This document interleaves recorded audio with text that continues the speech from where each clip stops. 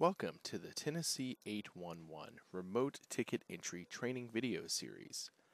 Today's topic, apartment complexes. Apartment complexes can be complex.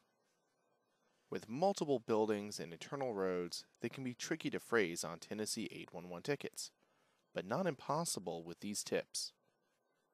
First, let's talk about marking an entire apartment complex. If you want lines marked across an entire apartment complex, you must first ask two questions. 1. Are there named roads inside the complex? And 2. Is the complex's total road frontage over 2,000 feet? If you answered no to both questions, you can put the entire complex on one ticket. You will need to specify the road frontage and depth of complex to mark. If you answered yes to either question, then the request will need to be broken up into multiple tickets. When in doubt, break it up. Here's an example of one complex on one ticket. We will call this one ABC Apartment Complex. It is at the address of 370 Wallace Road. There are no internal roads, and it is on a single road under 2,000 feet.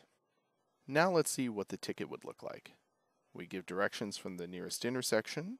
It's important to note what the complex's name is and what side of the road. We don't want the locators to go to the wrong place.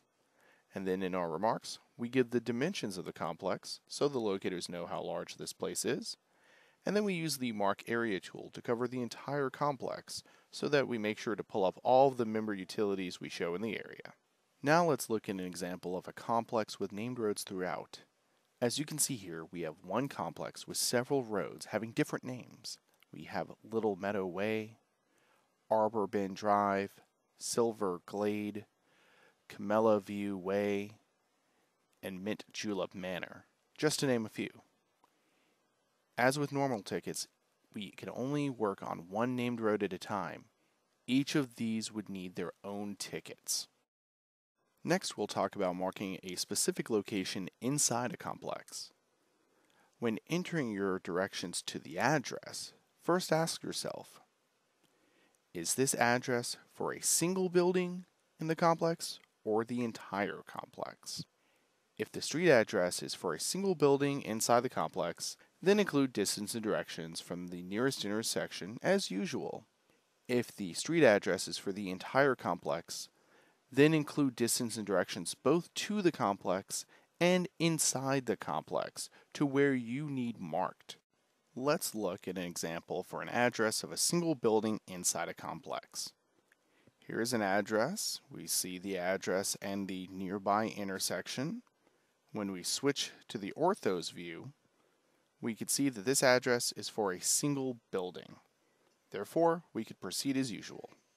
Now let's look at when we need a location at an address that covers the entire apartment complex. We see the address and the nearby intersection again.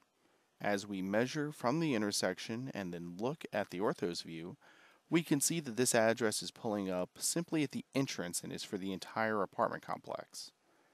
Now we'll need to find more directions to where the work is. I've highlighted the cursor to help show as we measure inside the complex to the work site.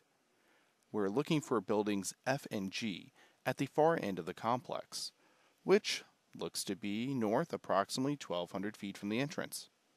Our directions then start from the intersection to get to the complex and then go inside the complex to the specific area we're looking for. One more important thing to keep in mind with apartment complexes. If your instructions are to mark lines within a radius of an apartment building, then each ticket can only mark it one building at a time. Marking a radius at multiple buildings will need to be split up into multiple tickets. That concludes this lesson on apartment complexes. Thank you for being a part of the TN811 Remote Ticket Entry program. If you have any questions, contact the Remote Ticket Entry Trainer at the information on your screen.